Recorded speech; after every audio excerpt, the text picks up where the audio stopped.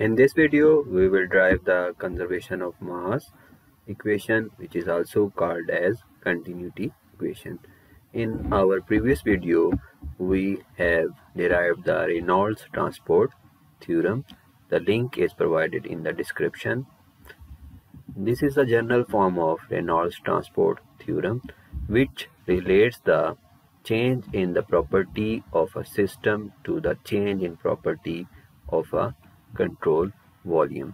So B represents a extensive property of a system, whereas small b is the property of a system per unit mass. For continuity equation, we will replace this b with m, and small b is equal to 1 because m divided by m is equal to 1. So we will get the continuity equation in this form. So this is an example of a bathtub in which mass of water is entering in the tub is equal to 50 kg, and at the outlet it is 30 kg. So 20 kg is being accumulated in the tub. The amount of water which is being accumulating in the tub is represented by this term, which is the change of mass in the control volume with respect to time.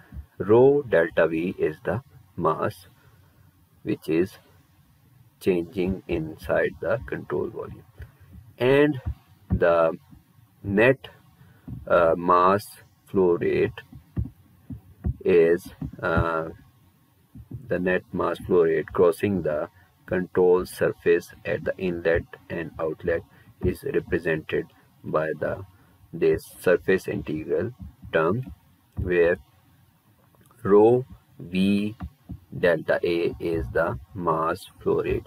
V dot n is the velocity in the n direction. N is normal to the surface. So surface, you can see here at the inlet, the normal to the surface is right in the downward direction.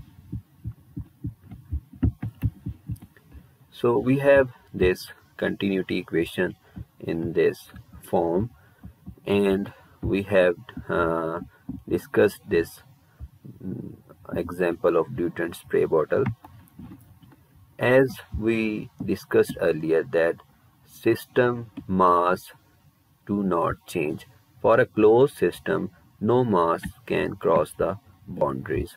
That means this term will be equal to 0 if the system mass remains constant.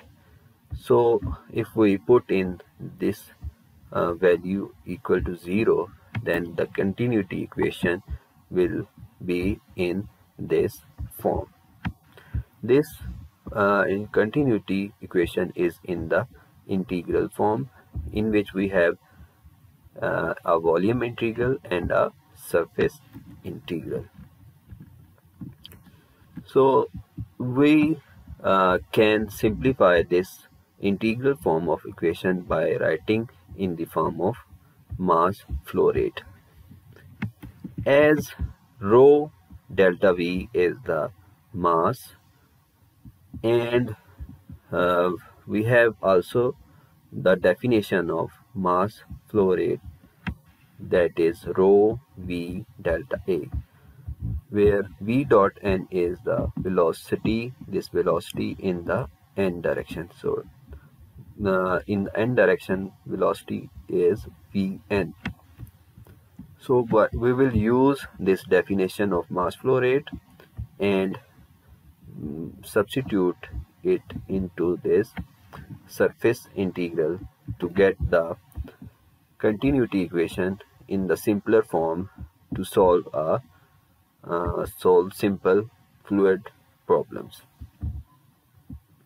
Here the mass m is replaced by this rho delta V. We know that m is equal to rho V, and this this term rho v delta is replaced by m dot, and the summation sign is for multiple inlets and multiple outlets.